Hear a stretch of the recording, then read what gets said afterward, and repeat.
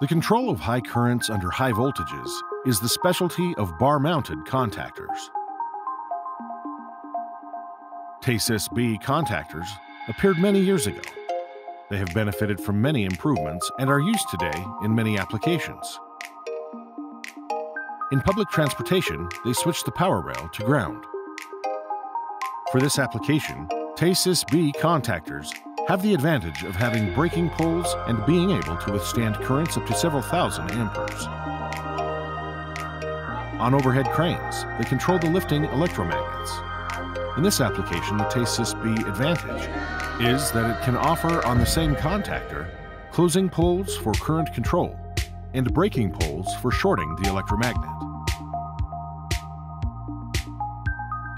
In foundries, they switch induction furnaces on and off. TeSys B contactors are durable. In these applications, they control currents up to 2,000 amperes under alternating voltages up to 3,000 volts. They commutate the elements of induction furnaces. In energy production, in power generation, they control the excitation windings on the generators. The composition of custom-made contactors offers great flexibility. In this application, contactors have both making and closing poles. They have been set to allow a delay of 1 to 2 milliseconds in pole switching. The poles are called overlapping poles. In the mining industry, TeSys B contactors are chosen to control conveyor belts. This involves starting very high power motors under load.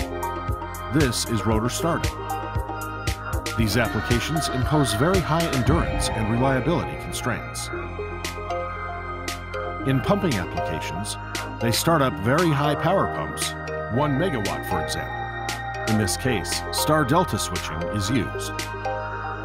TeSys B contactors support both high alternating currents under high voltages.